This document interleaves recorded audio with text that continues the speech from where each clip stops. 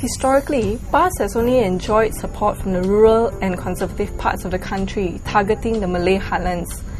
Call it evolution or pragmatism, slowly but surely the party is also making inroads into the hearts of the non-Muslim and Chinese voters.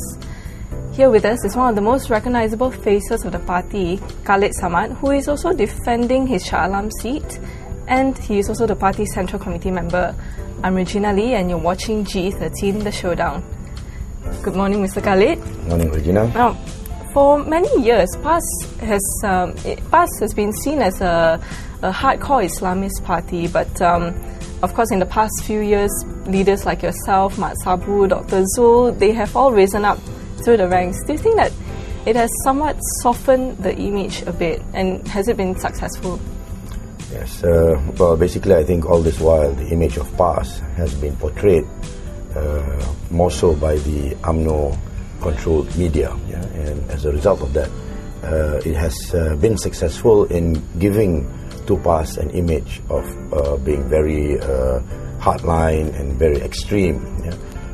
Even though we've been in Kelantan for many years, but it was very difficult for us to break into the mainstream media, and as a result of that, people listened to what UMNO had to say about PAS, and in particular for the non-Muslims, they would listen to what the MCA and the MIC would say about PAS, and of course that made it very difficult, right? But due to various recent political developments which made it possible for us to have direct interaction with the non-Muslim communities, we've been able to explain to the non-Muslims what exactly is our agenda. Historically, we've been involved with the non-Muslim communities since from the very beginning, but obviously at that point in time people were more inclined to opt for the Barisan Nasional because they had a message which was a lot easier to understand. But we have to thank the Barisan Nasional as well. I mean, people are looking at alternatives as a result of their own misdeeds and their own wrongdoings, right? So, I mean, if they were doing a good job, then people wouldn't be looking at us, right? So, I mean, there's no point,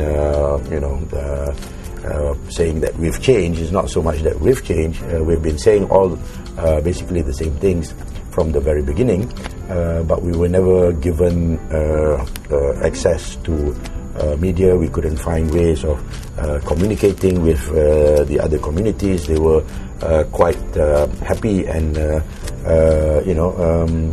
happy with Barisan Nasional, and they left it at that. But since 1998, the Reformasi, this led us to have a lot of interaction with the non-Muslim communities, and this has helped us a lot. So there is no change, I mean, with the party, there is no conscious effort in making themselves look more accessible, or do you think it's just alternative media?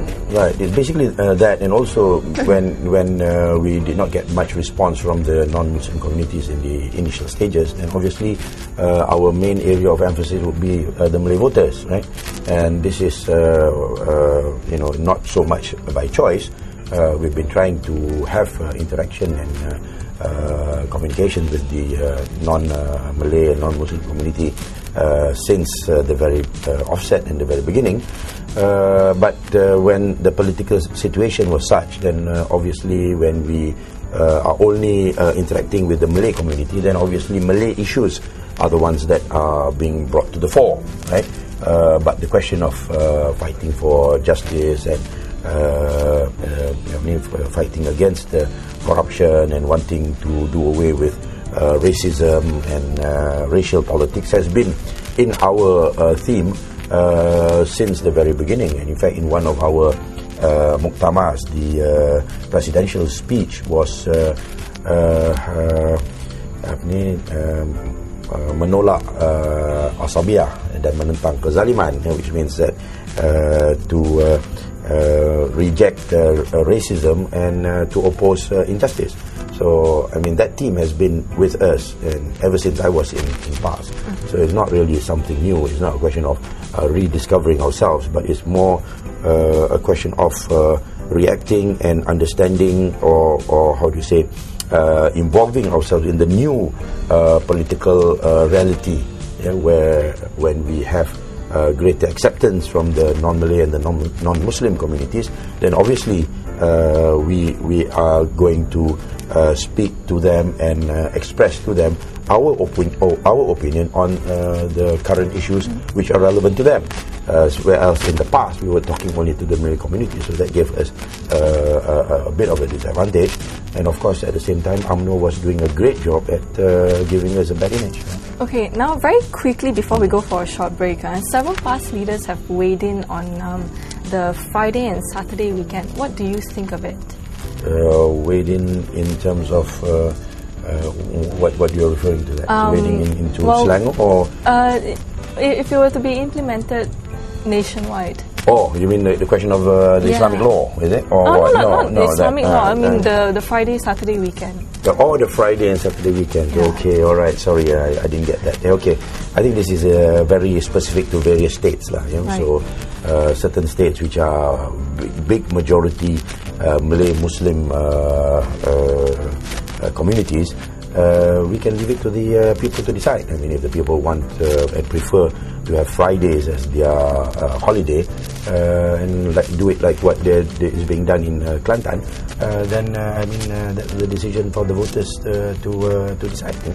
Okay, well, we're going to go for a short break now, and when we come back, we're going to be talking to Shah Alam candidate from PAS, Khalid Samad, about the battle for Selangor as well as his battle with Zulkifli Nordin. Stay with us.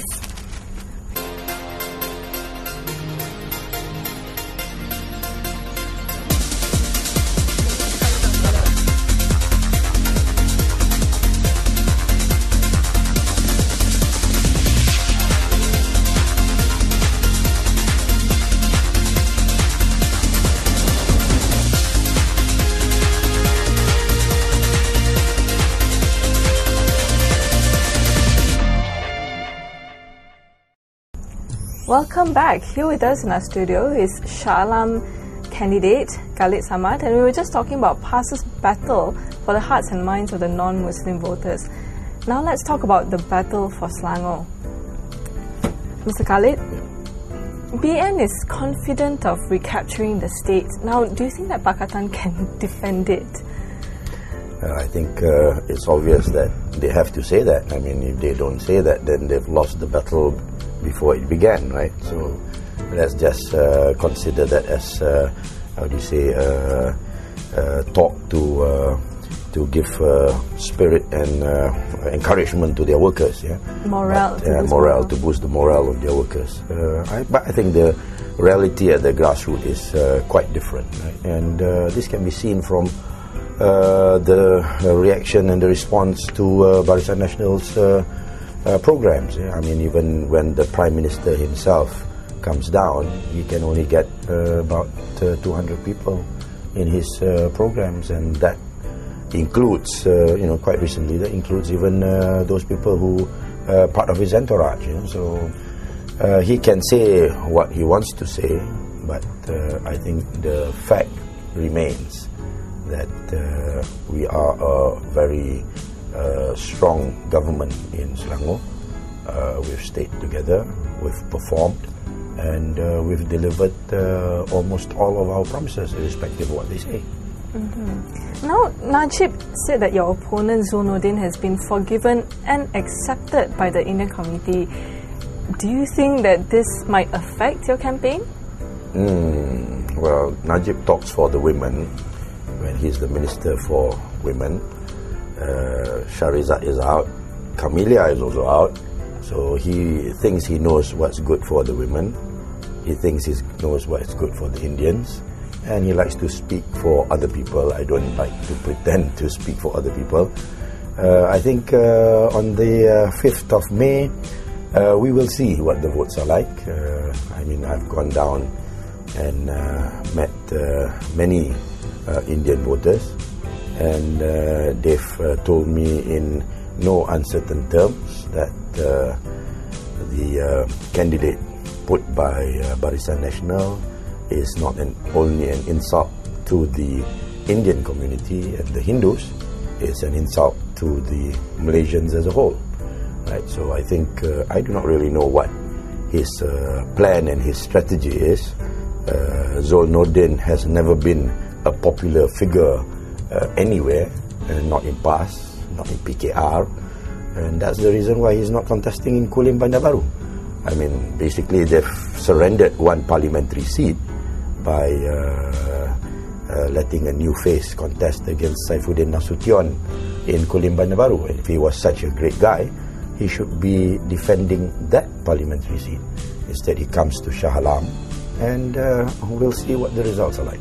Yeah, and there is also talk of your former colleague and former PAS Commissioner, Datuk Hassan Ali, who may be campaigning for Zul Nordin soon. Do you think that will be a dent to your campaign or not? Well, I think I've been in Shah Alam for the past 5 years, and I've met a lot of people, and I feel very comfortable with them, and I believe that they are quite comfortable with me.